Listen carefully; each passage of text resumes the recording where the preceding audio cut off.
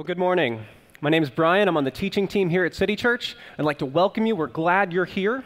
If you have your Bible, go ahead and turn to Mark chapter 7. If you don't have a Bible, we would love to give you one after the service if you see someone at our connections desk out in the lobby.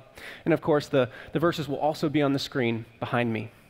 We've been going through the gospel according to Mark here as a church for the better part of this year so far.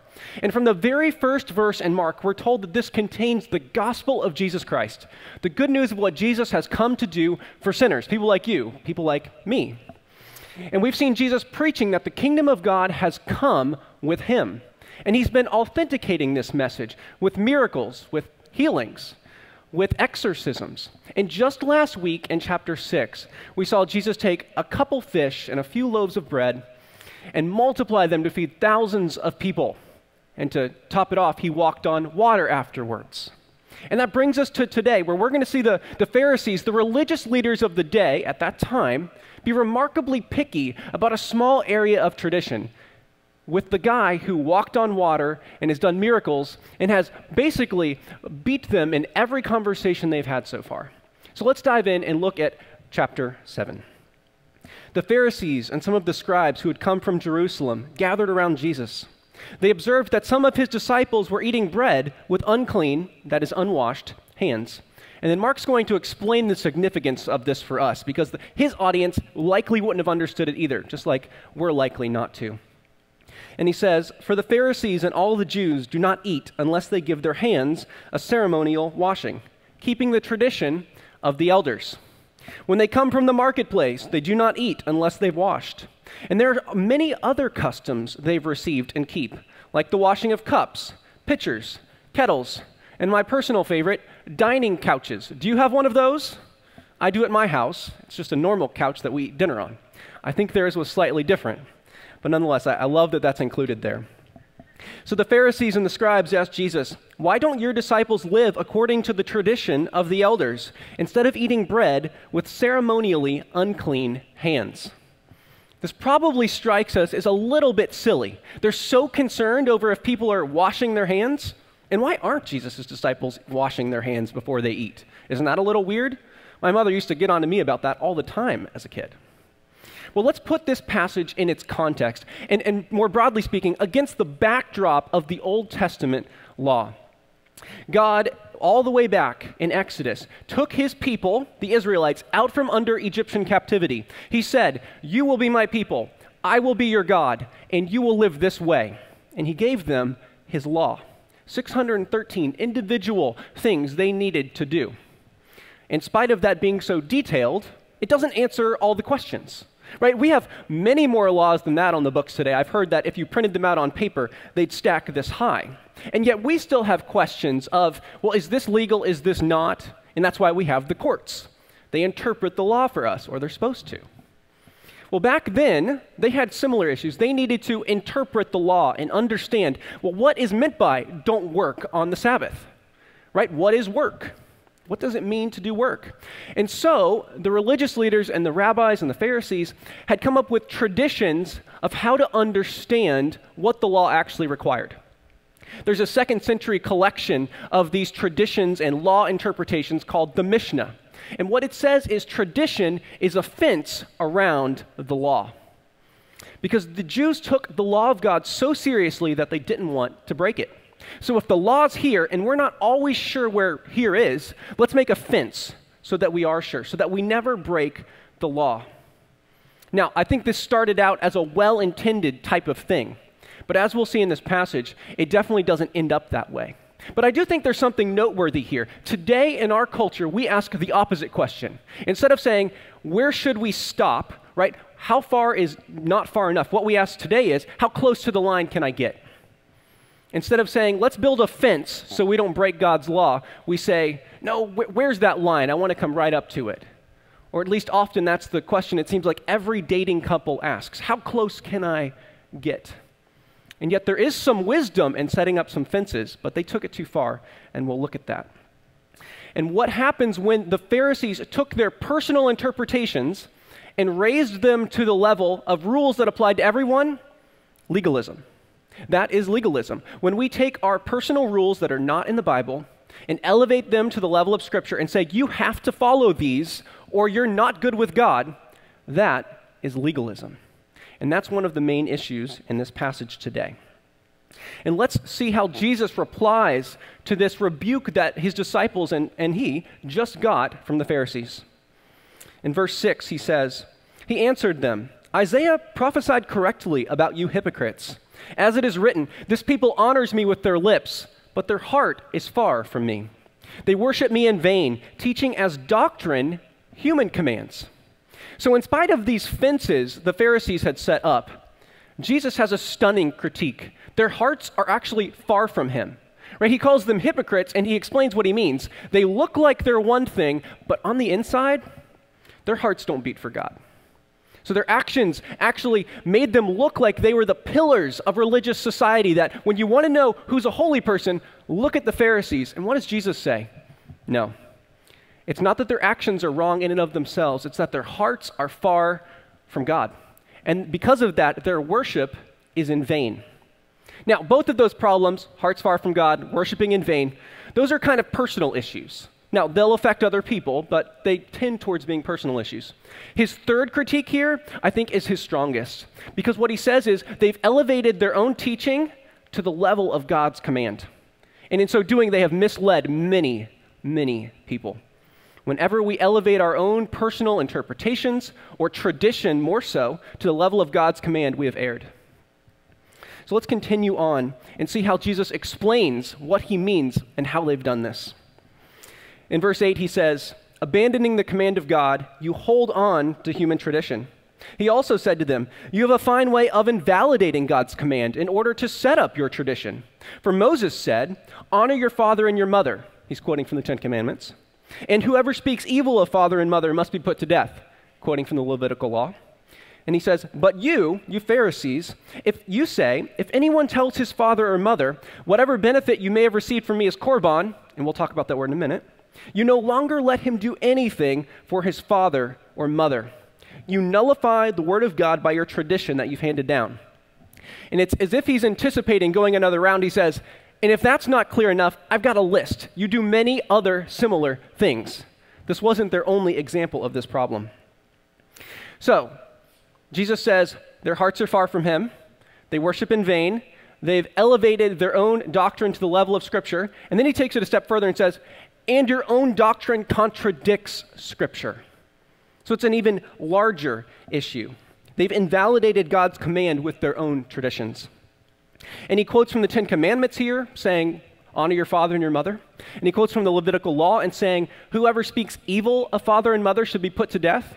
Yes, that was a law that God gave his people, which shows just how seriously he takes disrespecting and not honoring father and mother. Does that punishment apply today? No. Does the idea behind the law of how seriously God takes that still apply? Certainly. So I think it's important for us to remember Jesus is not against the law. Jesus was not anti-law. He gave the law.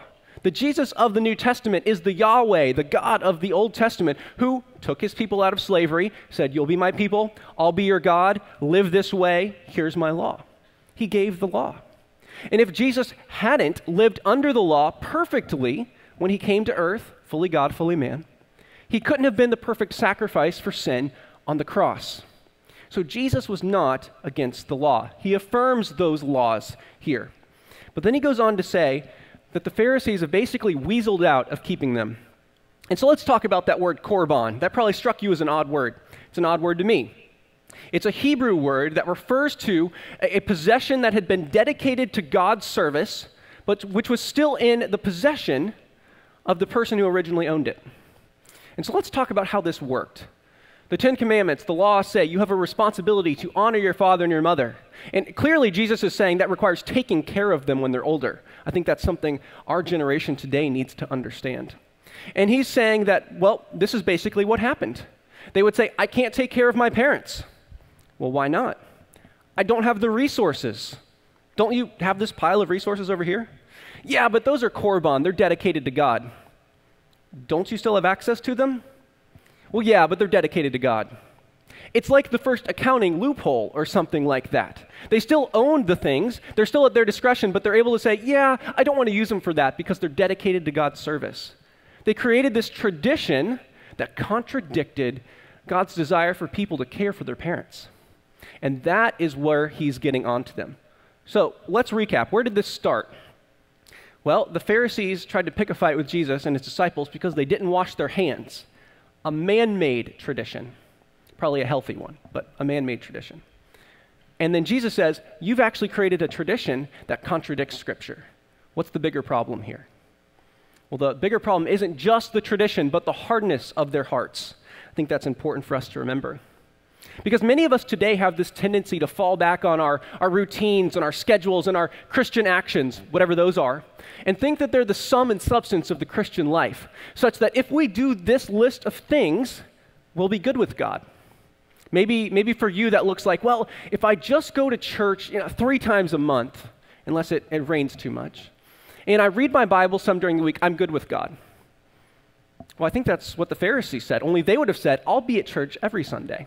I will read my Bible, my scriptures, every day. I will pray multiple times during the day. And we know that they did those things. And yet Jesus says they worshiped in vain, because the issue wasn't what their actions were so much, it was what their heart was. And Jesus is going to make that clear as we read through this passage. So 2 points of clarification so far. It would be easy to read this and think, well, rules are bad. There's no place for a non-biblical rule in a Christian life. And I would disagree with that. The issue here is legalism, not simply non-biblical rules or practices. So for instance, let's make this a little more clear. The Bible says don't get drunk. It doesn't say don't drink. So if we make a blanket rule that says if you drink, it's a sin, we have erred. We have elevated a man-made tradition to the level of Scripture. However, there is probably a place for individual people saying, I am not going to drink. I am going to create a rule for myself, a fence around the law, not getting drunk, so that I don't sin. So if you're a recovering alcoholic, you should probably have one of those rules, right? If you struggle with drinking and getting drunk, the wise thing to do would be not to drink or be in those situations or have some people around you who will say, you've probably had enough, right? Is that legalism? No, I'm not applying that to other people. I'm saying for me, if that's my struggle, this is the wise course of living. Another example might be, maybe you and your girlfriend, whenever you're alone in a room with a bed, you have sex. Well, wisdom would dictate, don't be alone in a room with a bed, and you'll be less likely to have sex. Does it mean it's wrong to be alone in a room with a woman who's not your wife? No. Is it wise? No. Okay, so I hope you see this difference in legalism when we create our own rules and apply them to everyone, and personal wisdom or discipline, saying, what individual fences do I need for me to live a holy Christian life? The second qualification I want to give, or maybe example would be a better way to say it, is how we today invalidate the Scriptures. Now, there are religions, some of them even have the name Christian in their title, which elevate human tradition and human words to the level of Scripture. I think that's a clear case example of something that is condemned by what Jesus is saying here. But more than that, we have a more subtle, a more insidious way of doing that with our feelings. Right? How many times have we all probably heard people say, or said it ourselves, I know Scripture doesn't talk about this in a positive way. I know Jesus said we shouldn't do this, but I feel like God would be okay with it because fill in the blank. What's that person just done? What have I just done if I say that? I've invalidated God's word with my own feelings, my own personal tradition. I think we have to be careful and look out for that. It's not so apparent as when there's a rule known by everyone, like the ceremonial washing rule. It's more subtle, and it may only happen in our hearts and our minds, and yet we often do the same thing. So we've looked at the first half of this passage.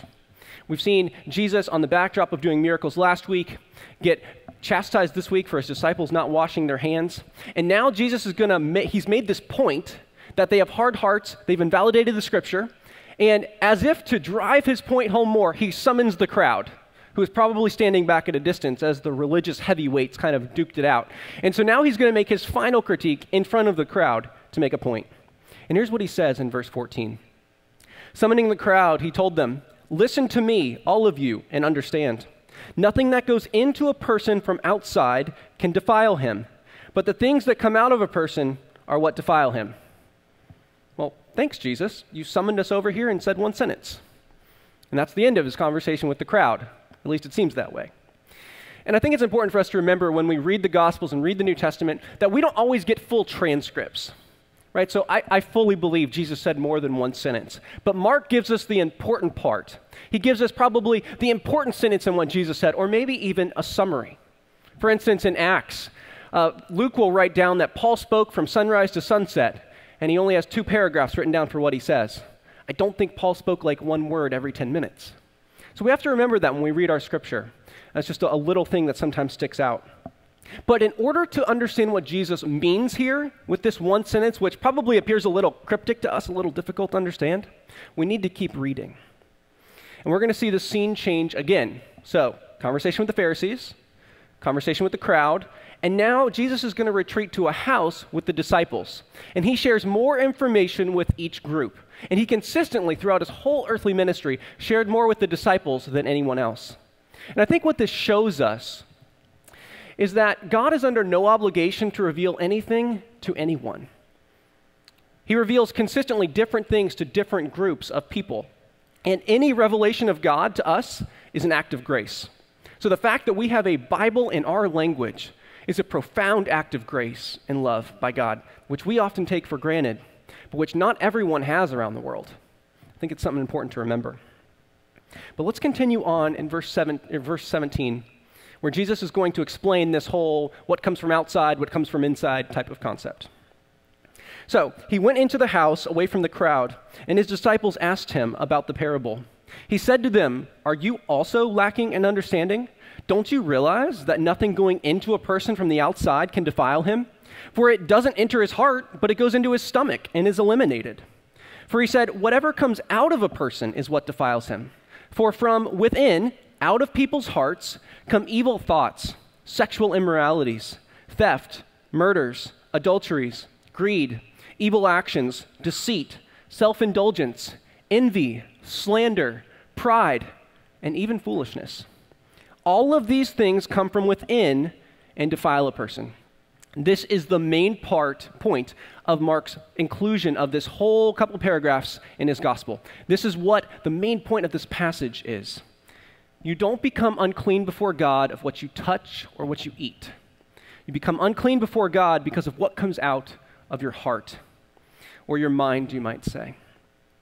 And this might seem somewhat common sense for us, right? How is it sinful to touch a fish or something? Right? Well, this was revolutionary back then. And we can kind of understand this because the disciples don't understand it. You would think the people who had been with Jesus the longest would understand that sentence or two he told to the crowd. But they don't get it because it was fundamentally a different way of thinking for the Jew in the first century. Because they had this view of sin that it was like a virus. You could touch someone and contract it. So if you touched a Gentile, you got this uncleanness, this unclean virus or something like that. But they totally missed the point that the source of sin, of uncleanliness, is in the heart. So they could wash their hands and their dining couches in case they had touched something that would make them unclean, but they neglected the state of their hearts and their minds. I like to think if the Pharisees had had Purell back then, that alcohol-based hand sanitizer, they would have probably used it so much they would have decided to buy stock in it. That's how seriously they took this whole washing thing. We actually have recorded in an ancient document that there was a Pharisee who was arrested and imprisoned in Rome. And like any prisoner, he would get a ration of food and water. And he almost died because instead of drinking his water, he used it to wash his hands in this ceremonial way. That's how far this tradition was ingrained in their minds. And yet, what is Jesus getting at here? What's the most important point? It's not the touching of things or the practice of unclean actions as they viewed them that makes you sinful. It's your heart. Food can't make you unclean, but disobedience can. So, did God really in the Old Testament outlaw certain actions and certain foods? Yes. But was it the food that made you unclean? No. It was the disobedience before God that resulted in your uncleanliness, your sinfulness. And I think Jesus' teaching here is something our culture and our world desperately needs to understand. Because if you were to poll people on the street, and this has been done, people think that mankind is basically good. We're basically good people who sometimes do less than good things, right? Who make mistakes, who have oops, right? That's how we often talk about things we do wrong. Society is increasingly uncomfortable with moral language like wrong and right and evil and holy. But we think as a society oftentimes that we're basically good people. I remember a news story from several years back. There was a school teacher who was being interviewed on the nightly news about vandalism that had occurred on her campus of the elementary school where she taught. And she said, it's not really their fault, right? They come from a low socioeconomic neighborhood. Well, is her view compelling? Does it have explanatory power? Does it make sense of the world? No. It doesn't explain why wealthy people vandalize things, and they do. It also doesn't explain how the society these children are in was bad. How do basically good people come together in a sufficiently large size and make a bad thing? Good people make a bad society? It doesn't much make sense. But at the core, she has this view that people are basically good. Now, why does this matter? I think ultimately it matters because of how we talk about sin and how we understand our world. And it also has ramifications for how we share the gospel. So if you're not in a city group right now, which are our small groups that meet in people's houses, I would encourage you to find one. There are people in the lobby who would love to get you plugged in. I personally teach one. And what we're doing together as a church in these groups this summer is going through a study of just what the gospel is.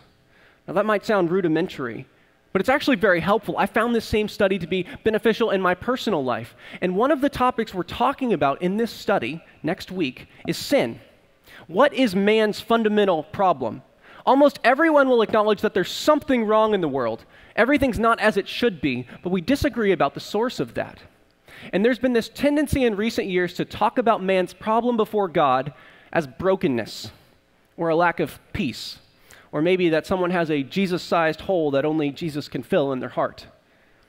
Well, none of that is actually biblical language. And I would also suggest to you that it kind of misses the mark of how the Bible talks about sin. Right? A person may or may not feel broken when they don't know Jesus. Sin feels good. The Bible even acknowledges that. It feels good for a time, but nonetheless, there are plenty of people who do not have this subjective feeling of brokenness such that they need Jesus to fix it. So the good news of the gospel doesn't sound good if the bad news is, well, maybe your life isn't what you want it to be. What does the Bible say? It says that our problem is that we're sinful, that we've rebelled against a holy God, that we have hearts, which is where our actions come from, that are evil. I can't repent of brokenness. I can repent of sin. And so how we talk about sin, I think as Jesus discusses in this passage, is remarkably important for making the good news of the gospel actually seem good. In order for the light to seem brightest, like it is, the dark needs to be accurately portrayed as just as dark as it is. Because man has a heart problem. His heart doesn't naturally want the things of God. In Romans 8, Paul even tells us it can't want to. It doesn't treasure God. So it's not that we're basically good people. It's that we're basically bad people who do basically bad things. So yes, we do sin. There are actions we take which are sinful. But we actually are sinful. We don't only have an action problem, we have a heart problem. We have a who we are problem. In fact, the desire to do something evil is itself evil. Not to get all like Inception on us so early on a Sunday morning, but murder is wrong. Yes. And the desire to murder is wrong. And the desire to murder is wrong. Right? Evil actions come from evil desires. The desire for evil is itself evil. And where does Jesus tell us that this comes from? From our hearts. So why is there so much evil in the world? Because we have hearts that are bent on evil. It's easy to blame other people, but we commit evil every day. Where does that come from? It comes from our hearts. And yet today, when we have this view that people are basically good, we arrive at the wrong solution to the problem people think is in the world. And it's kind of like how I used to pull weeds as a child. So I've been pulling weeds around my house recently. 'Tis the season for that, it seems like. And it reminds me of growing up in Central Florida when I was a kid. So summer break comes, and you're all excited, and then you live on 3 acres, and your mom says, well, you've got a summer full of chores to do in the 90-degree, 100% humidity Central Florida heat. Well, one of those chores was pulling weeds. And we don't seem to have this type of weed up here, but in Central Florida, in New Smyrna Beach, where I grew up, we had these things called dollar weeds. Maybe you know about them. They're about the size of a silver dollar, and they have these white roots, which are really stringy like spaghetti. And they go everywhere underground. You will never find the end of a dollar weed root, I promise you. Well, so she would send me out there to get rid of these weeds. And I would finish the flower bed in 15 minutes. And I'd come back inside, and she knew something was wrong. Right? 1, at that point, I did not have a good work ethic. But 2, that many weeds, that quickly? Well, 2 days later, it was very obvious what had happened when all the weeds somehow were back. Because I'd just broken the tops off. I hadn't dealt with the spaghetti of white roots underneath the ground. And therein lies a parable, I think, for how we look at sin and sinfulness and the wrongness in our world today. We often take an approach that just says someone needs behavior modification. Life isn't good, well, go to church more. Read your Bible more. Well, if a person doesn't know Christ, if they haven't dealt with the root problem, they're just breaking the heads off of weeds. They still have the same problem that all of us had before salvation in Christ. They have a heart problem. So mankind's biggest problem, its biggest need, is not a superficial type of thing. You can't wash your hands and get rid of sin. It's not an external type of thing. We need a transformation at the heart of who we are. And that's what Jesus shows us, that we have an internal problem, and we can't change that on our own. Now you may be thinking, okay, that doesn't sound like good news. Right? What's going on? Pastor Dean's out of town. This guy gets up here not preaching the good news. Well, like I said before, in order for the good news of what Jesus did to actually seem like good news, the bad news needs to be accurately portrayed. And this doesn't sit well with us in our culture today, when we often are told that we should have a positive self-image. Isn't that what the media constantly tells us? If you hurt someone's self-image, well then, that's a very bad thing.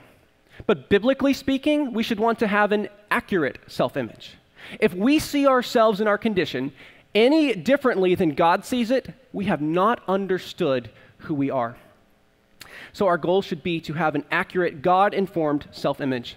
And God doesn't so much want us to feel good about ourselves as he does want us to rejoice in him, in his salvation, in the glory of who he is and what he's done. And that leads us to what the good news is. So the solution to our sin and our sinfulness is Jesus.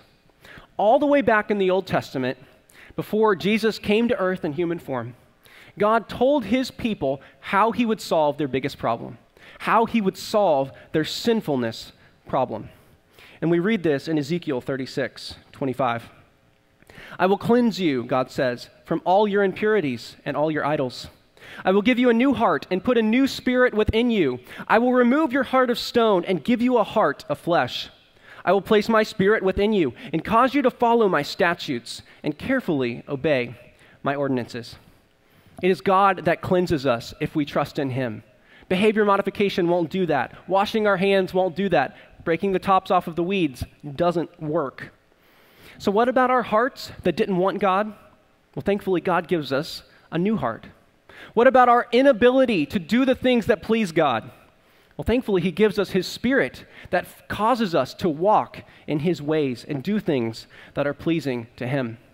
So the good news of the gospel is not that we can fix ourselves. That doesn't end well. You can never do enough good things to be good with God. Scripture says that all of our hard work, all of our righteousness is like filthy rags before God. No, the good news of the gospel is that it is God who fixes us, God who gives us a new heart, God who cleanses us, God who clothes us in his perfect righteousness. And why is that important? Because only perfect people go to heaven. And none of us are perfect when we are not clothed in the perfect righteousness of Jesus.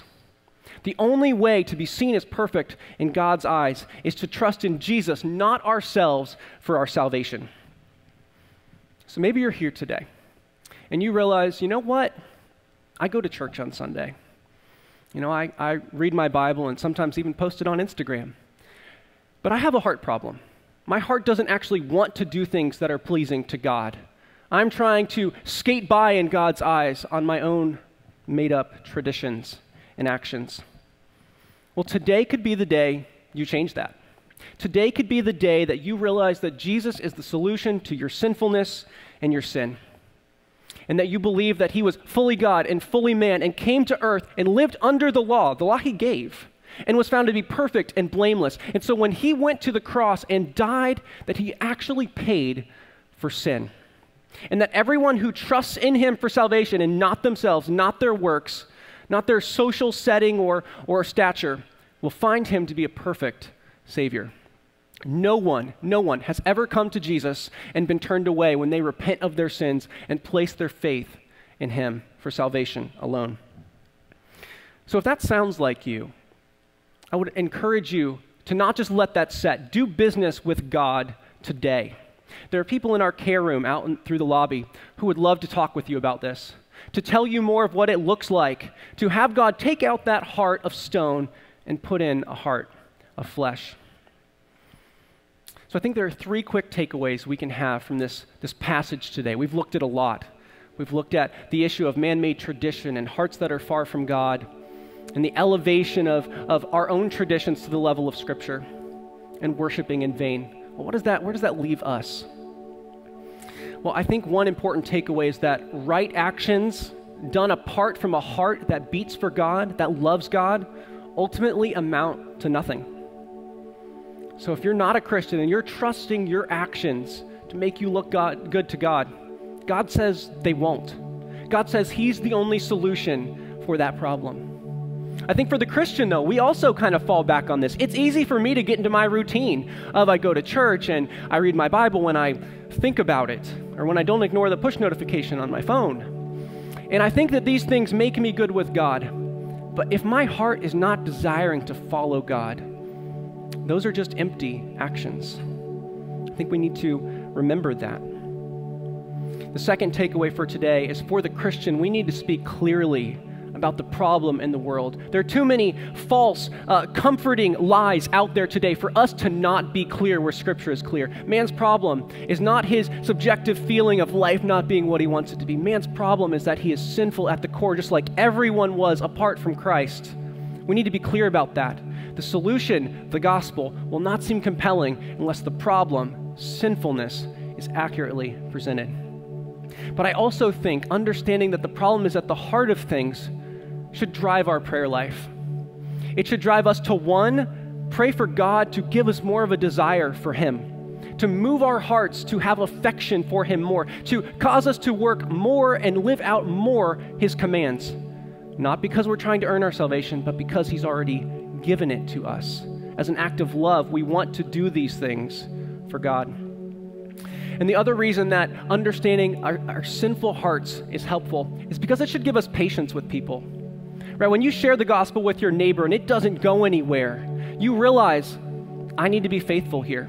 I'm going to keep sharing. But it's God alone who takes out the heart of stone and puts in a heart of flesh. And that should lead us to pray that God would do that. That he would soften our own affections, like I mentioned, but also that he would fundamentally transform the hearts of people who do not know him. Pray with me, please. God, I thank you that you've revealed yourself in your word.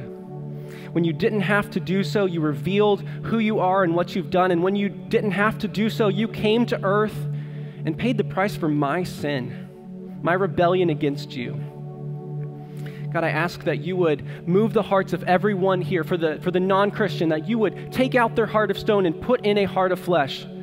God, that you would move in people's lives in that way. And for the Christian, God, move our hearts to love you more, to care about the things you care about, to have a heart that beats for you. And God, also move us to live that out, such that the fruit in our lives would be because we are working out our salvation with fear and trembling. And those fruits would be the result of your Spirit. And God, help us give you glory when that happens, that we would not take the credit for what you have done in our lives. I ask all these things in your name. Amen.